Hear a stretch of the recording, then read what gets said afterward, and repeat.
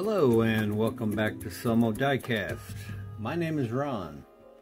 Well, the Three Blind Mice are having another challenge or invitational for the month of May. And the casting is this 1933 Plymouth Sedan. It's a Matchbox. And I always really kind of like the old Plymouths. This is something you're probably never going to see in Hot Wheels. That's a four-door. But anyway, this one is all dressed up as a police car, and at the moment don't really have any idea what I'm going to do with it, other than we're going to go ahead and move ahead and get it into this torn apart, get it into the stripper, and we'll see where motivation takes me. I do this with a lot of builds. I have no idea initially what I'm going to do with it, and then I get a little inkling of, hey, that sounds like fun, let's do that. So I think that's what we're going to do with this. Part of me wants to do a ret rod, part of me wants to I don't know, not really feeling Gaslands on this one, but you never know. I mean, stumble around in the Gaslands and you find what's left of an old car that, hey, build what you got. All right, let's go ahead and move along and get started, so stick around. Okay, we have everything blown apart on our 33 Plymouth.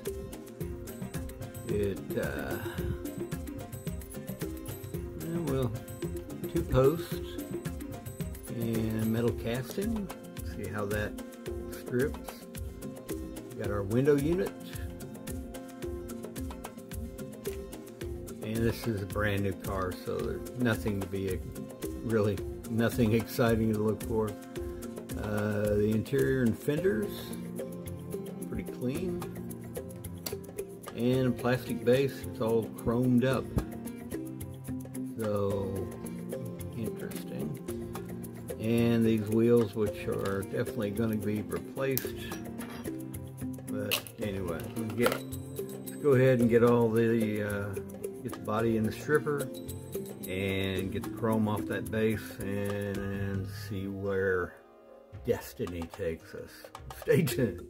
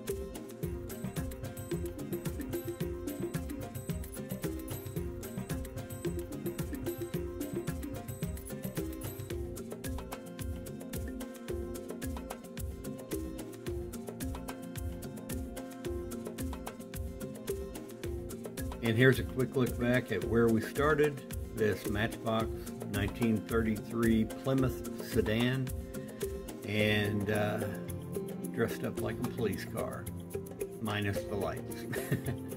All right, let's go ahead and move along and get to the reveal.